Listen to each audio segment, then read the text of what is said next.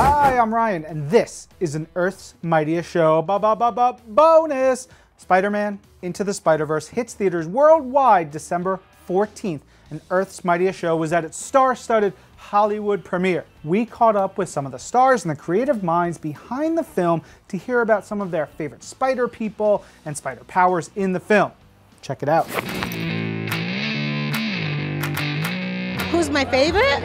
My favorite is Spider-Gwen. Christine and I both have daughters, and they're so excited about Spider-Gwen. We love Spider-Gwen. Spider-Gwen. Mostly, she's just badass, man. But if I was to play a different one, it would be Spider-Noir. I'm not gonna lie, Penny. I mean, she's kind of like me. I'm very obsessed with 67 Spider-Man. Yeah. From the Ralph Bakshi universe. And you know the comic where he was in, that was incredible. Unbelievable.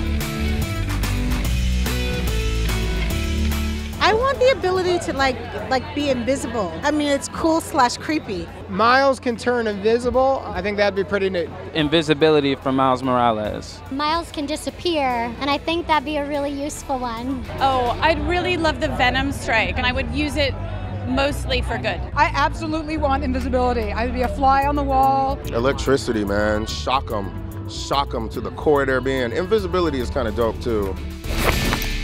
Be sure to go see Spider-Man Into the Spider-Verse in theaters December 14th. And tell us who your favorite spider person is from the film. Use the hashtag Earth's Mightiest Show.